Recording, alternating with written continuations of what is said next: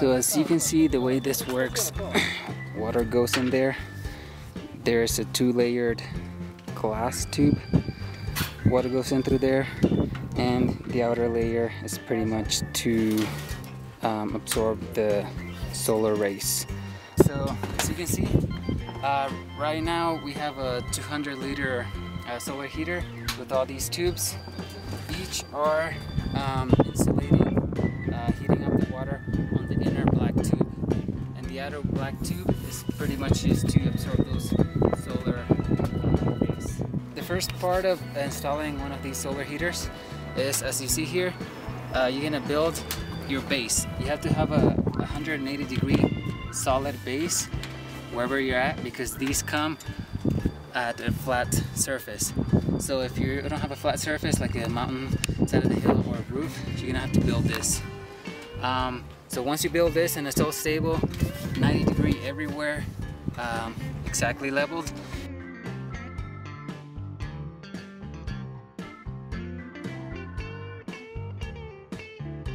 you're gonna build this frame over here that you see, and it's pretty much just follow the rules that you see on the picture on your manual, if you get a manual, or just see other pictures. But you're gonna connect this part. Once it's all connected, this frame, you're gonna start putting the tanks over there.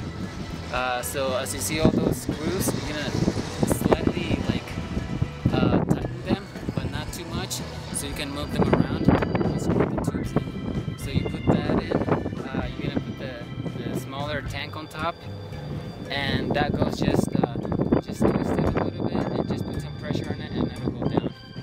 This tube right there that you see, that's where the cold water goes in, and it goes into the small tank and down into the bigger tank.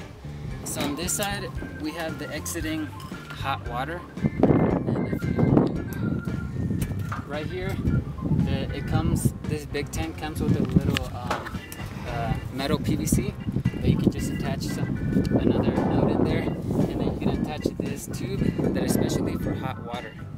And you're gonna use this glue that is also specially for hot water going through it, so it doesn't damage it or absorb the plastic into the water. We'll go all the way into the showers. From there you can divide it into the different showers we have. And on this side we have little cables sticking out, so that's for extra if for, let's say we have a cloudy day all day, or it's yeah, you don't see any sun, and if you really need hot water and you don't want to freeze, you can connect these to electricity and you can warm them up with electricity. But as you know, electricity, it'll use a lot of electricity to heat up water, so you don't have to do that unless you really want hot water, or else you can just go back to the leña and stove way.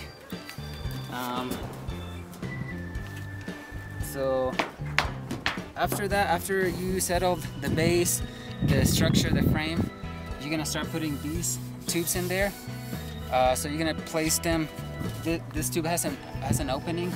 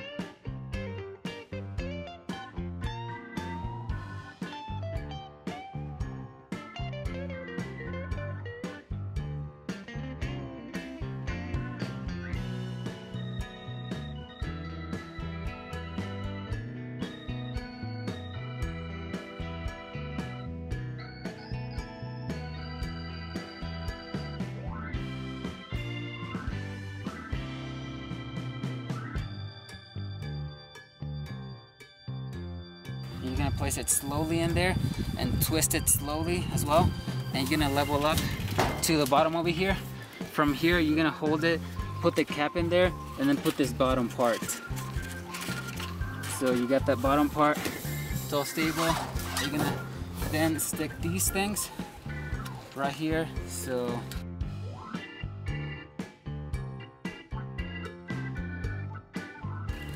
nothing goes out, nothing comes in, all the way squished. And that one tube is done, and you just keep doing all of them. And after that, you just do the connections for the water intake and the water going out that is hot. So I just gotta make sure, if you're at a high elevation, you might need a pump to put up the cold water into this elevated solar water heater. And after that, you can just let gravity do the work into going down into the bathroom with hot water. There you can do all the connections. Okay, I think on that side, you can see there's the air vent. So that's all part of the big tank once you install it. And that should be it. So you see, it's pretty basic. Anyone can do it as long as you know how to do it. Yeah, okay, thanks.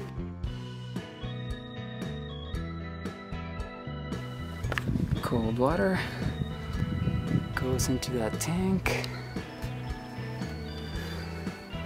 and then into the solar water heater.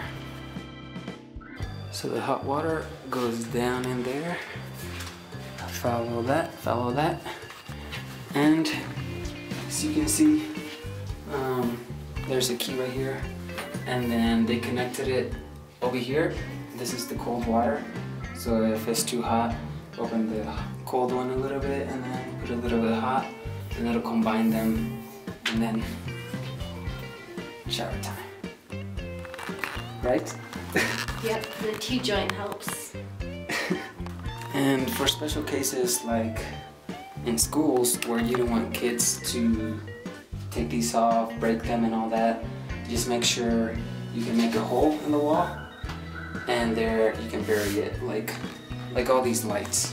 So you can see, can't touch it, but these aren't that sustainable, as you can see, so nobody can just grab onto them and break them. Check that.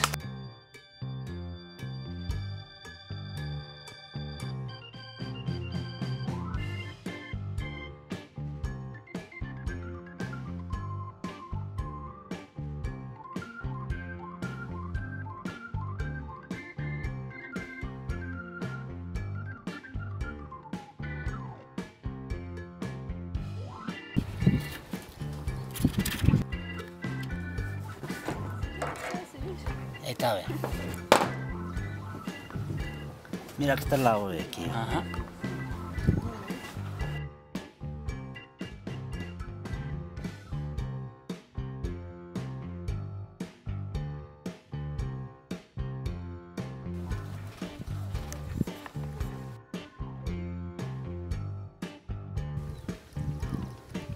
Ese te pica, mueres, te matas. ¿Habla? No. Nada, ve. Okay, so we gotta make sure this is leveled, or else we're gonna have to start over again, because if it's not level, it might leak somewhere over here, or it might break with any little movement. So that's why we had to replace the other one, because it had a broken side.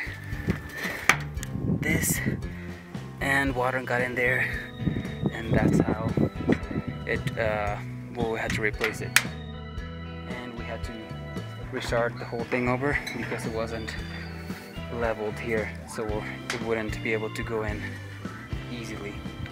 The problem was that this wasn't positioned right, it wasn't rolled all the way right, so you kind of have to take them out so you can put in the right position, or else they all had like little gaps on the bottom.